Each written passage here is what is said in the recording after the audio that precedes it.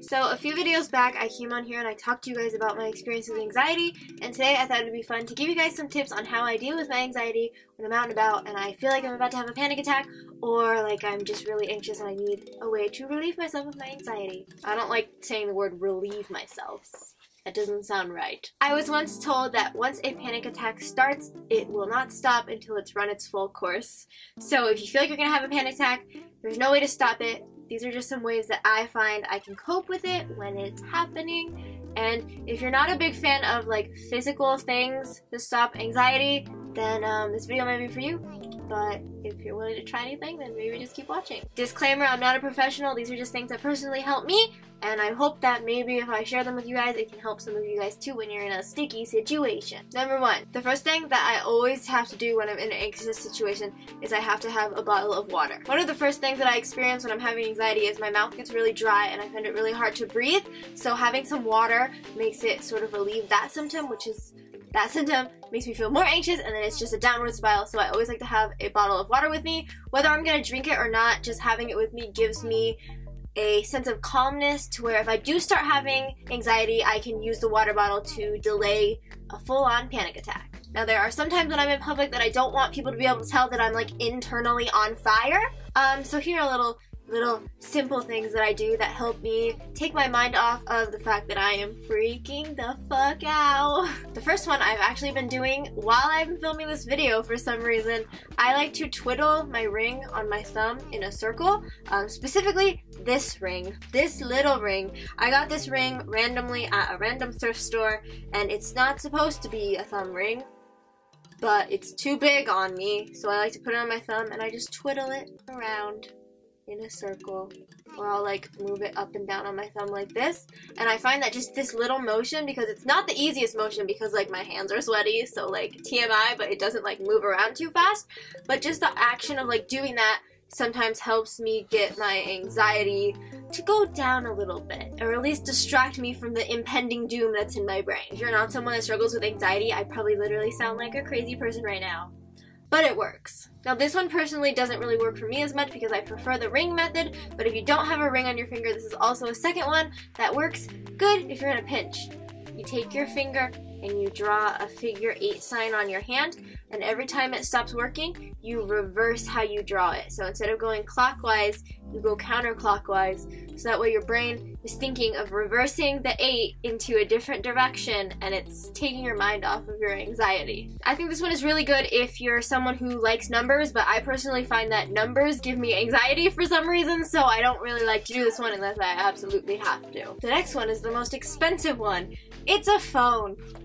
Yes, my phone actually plays a huge part in me not having anxiety. The first thing that I do, and I know that this annoys people a lot, I'll take the end of my phone case off and just snap it back into place like 100 times.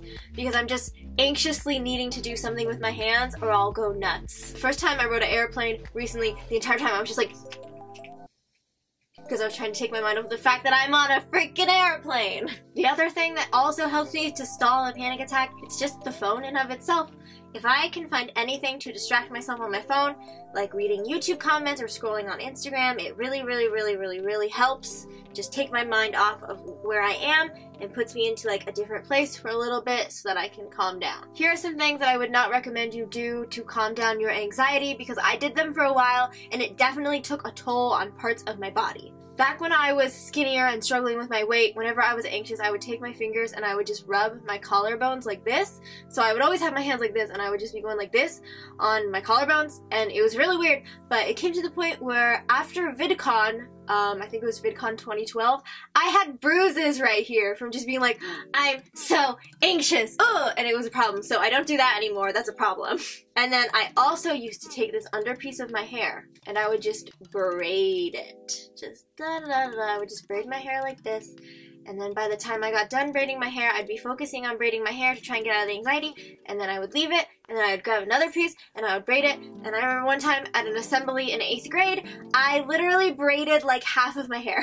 I just sat there and I braided my hair. This way to stop an anxiety attack from happening isn't the best, but I feel like it's not good to braid your hair that much, and I want my hair to be healthy, so I don't know, I would not recommend doing that. Another way that I take away my anxiety when I'm in like a situation where I'm surrounded by people and my social anxiety is just going nuts, I like to just close my eyes and just breathe.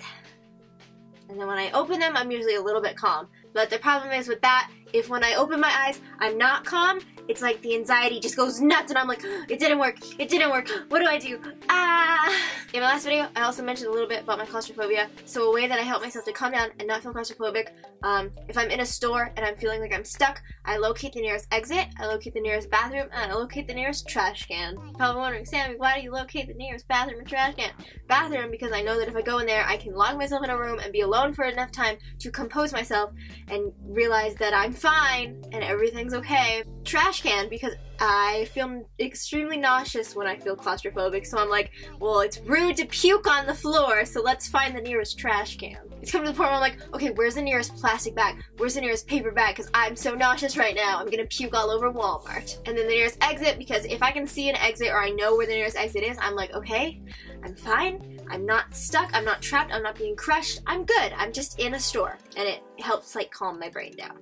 My poor little brain and all of its problems. So yeah, those are just some tips that I use to deal with my anxiety. I know that some of them might seem a little like repetitive. Before I get into anything, I'm going Sam, I feel like a lot of these might seem a little like repetitive but just doing this a couple times can help your brain take itself away from a very anxiety-filled situation and focus on something else just for enough time for you to realize that everything's okay and you're not in a dangerous situation or a situation that needs so much adrenaline and anxiety. So yeah, this is your first time seeing my video. Please remember to subscribe by clicking the subscribe button. If you actually like this video, please remember to like it by clicking the thumbs up. So thanks for watching and I will see you guys in my next video. Bye guys. Flop.